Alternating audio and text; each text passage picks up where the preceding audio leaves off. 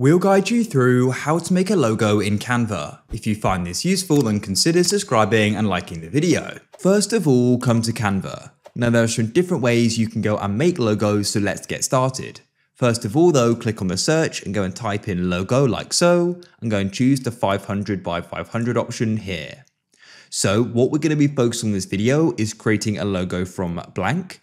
But there are also loads of templates which are worth checking out. Browse through here, and when you see one you like, you can go and click on it and click on customize this template over to the right. And then what you can do is go and type in the text you want to go and use. You may need to go and resize things like the text box and also just move the elements so they all fit. But to go and create one from blank, go and click on the button, and here we are. So what you first want to do is come to text, and I like to go and add some text.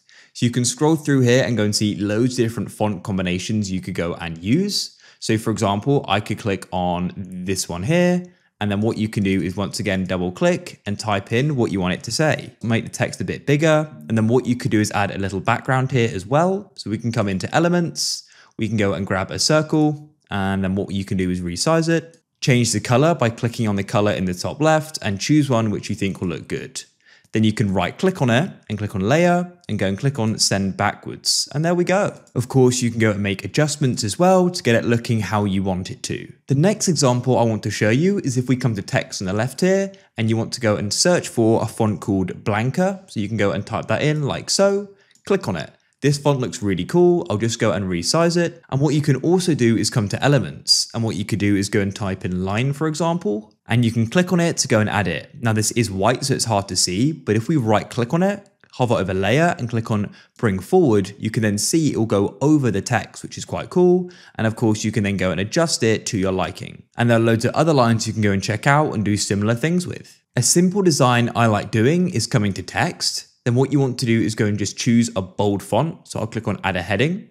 You can then go and type in a character. So I'll go and add in T, for example. And what I'll do is go and change the color to white, as we'll go and need that color shortly. Now come over to the left into elements, go and search for circle and grab one. Then what you want to do is with the circle is go and click on the color in the top left. You could choose a solid color or a gradient, which is what I like to do. And you can then go and resize it. Now go and grab your text layer, which of course is just behind it.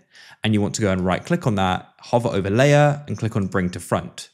Then what you can do is go and place it over the circle. You may want to go and resize it a bit. That's what I like to do. So it sort of cuts out the edges. So there we go, guys. There are just a few examples of how you can go and create logos in Canva. Of course, with this example here as well, you could go and change the size of the shape and use different fonts as well.